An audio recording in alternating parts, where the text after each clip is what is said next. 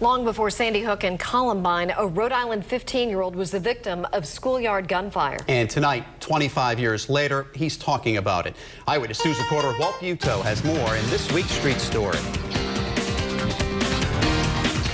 It was a different time, but a sadly familiar end to what started with a shove in the hallway.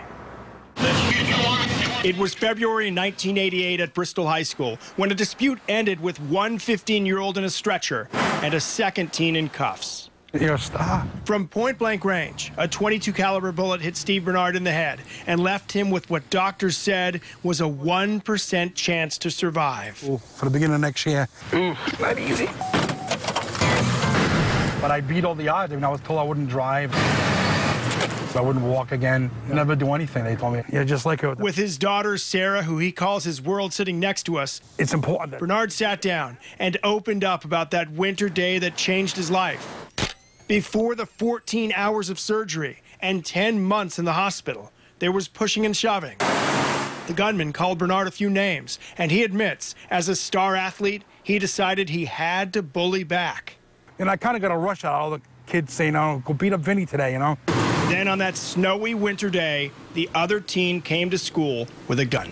I remember looking down that barrel, moments later being on the floor, shaking, my body was shaking, I could feel it. I remember him pointing it, saying, hey, you blew Vinny up bluffing, and someone kick your so bad, you couldn't even throw the first shot. Since then, Bernard says his frustration mounts with every gunshot that takes a young life. When Aeneas Vargas was shot to death at a graduation party last month, it was especially painful. I had to tear my eyes. This little girl was at a party. And something, I mean, she's gotten shot and her life is over. And how many others have we seen just in Providence alone?